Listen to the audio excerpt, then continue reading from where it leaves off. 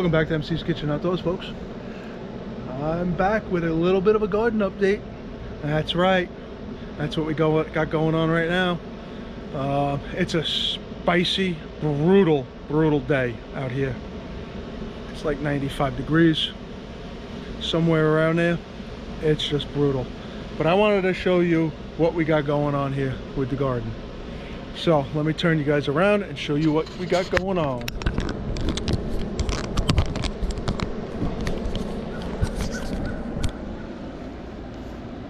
All right, folks. Here's our first first eggplant. If you can see right there, we got an eggplant there.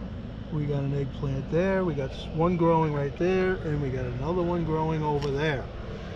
On our other eggplant, we got a couple that might be starting. I'm not sure yet, but we'll see.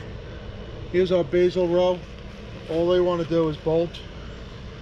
Although the ones in the back aren't doing too bad.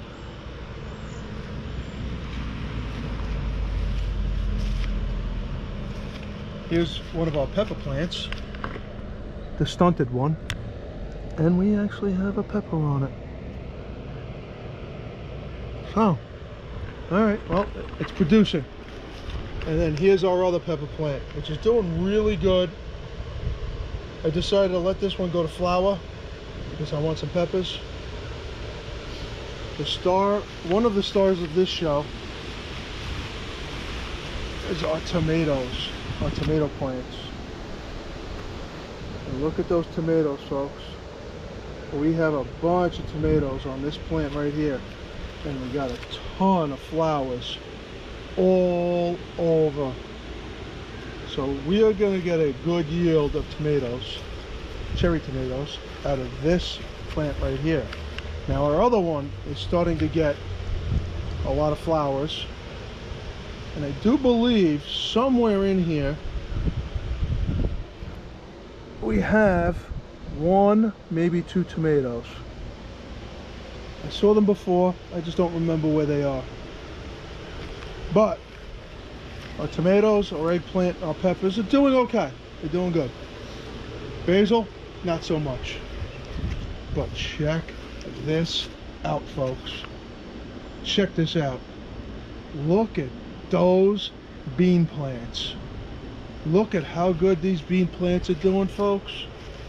Look at this. Oh yeah. OMG. What I did in this bare spot right here is I took 3 cloves of garlic that already started to sprout on me, and I planted them just for the hell of it. I got one right there, I got one right there, and the other one is completely buried. It hasn't started to come up through the ground yet. But I took 3 bulbs of garlic,